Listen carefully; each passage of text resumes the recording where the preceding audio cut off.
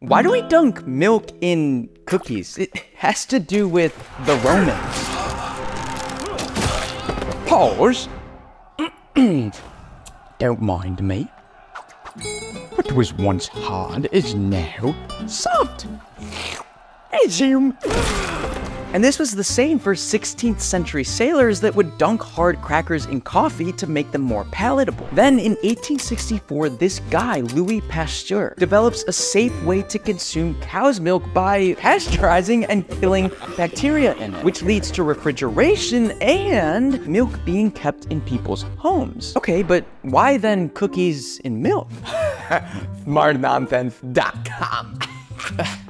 No, science. See, fat in milk can help to dissolve flavor molecules, then act as a delivery vehicle to get those molecules all over your taste buds. It's the same reason fatty foods taste more intense.